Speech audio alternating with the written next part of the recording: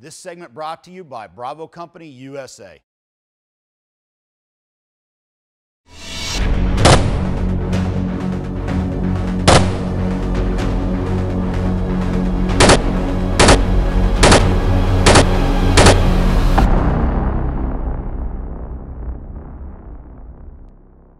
Hey gang, Larry Vickers, Vickers Tactical Channel. Today I got a really cool FAL for you. This particular one is one that was imported and it was used by the Army of Luxembourg, hence the AL on the side of the receiver. What's really cool about it is, not only is it a rare variant, but it has a lot of the real early FAL features that have long since been discontinued. And I'm gonna take you through a bunch of them. You see the wood buttstock here. Now, FN made FALs with wood buttstocks for quite a long time, so that piece didn't necessarily go away in recent memory, but certainly the pistol grip and the hand guards. They were not used very long on the FAL. This particular one also has a real unique feature, a folding winter trigger guard right here. So the trigger guard folds around to the front and tucks up inside the pistol grip. This style winter trigger guard was also used on the FN T48, which was FN's FAL submission to the .30 caliber rifle trials in the 50s, and politics overcame it. Really a better gun in many ways than the M14, but the M14 was invented here and therefore it was chosen. The T48 had a folding winter trigger guard just like this, folded and went up underneath a groove inside the pistol grip. So this is extremely rare on an FAL, only used in a couple different models. All right, also stripper clip guide top cover here. So remember, coming out of World War II, not everybody had magazines. A soldier might have a few of them, and he needs to have the ability to take stripper clips with live ammo and replenish the magazine, and that's what this is designed for.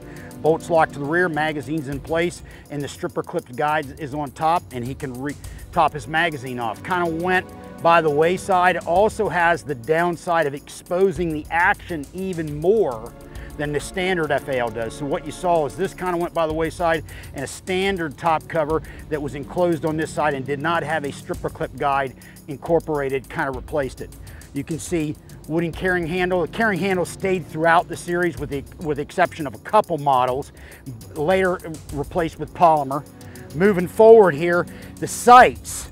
The rear sight and the front sight are of the higher type, and you saw this on earlier FALs. Most notably that I can see, what jumps right out at me is the Israeli ones use these earlier style sights like this.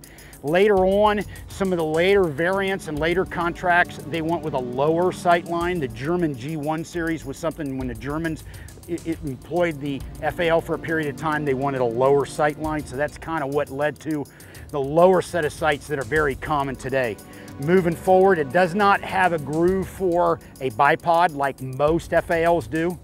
All right, moving forward to that, has a bayonet lug to attach a bayonet, but also no flash suppressor. Most FALs, later ones in particular, have some kind of a permanently attached flash suppressor. Old FALs like this are very rare in the United States, and serious FAL guys like me, they just love guns like this. Really, really cool. Well over 50 years old. Never dreamed that I'd actually have a Luxembourg Army FAL on the channel for your benefit. I remember seeing one of these in a Luxembourg military museum decades ago. Never dreamed I'd have one here to light up for you.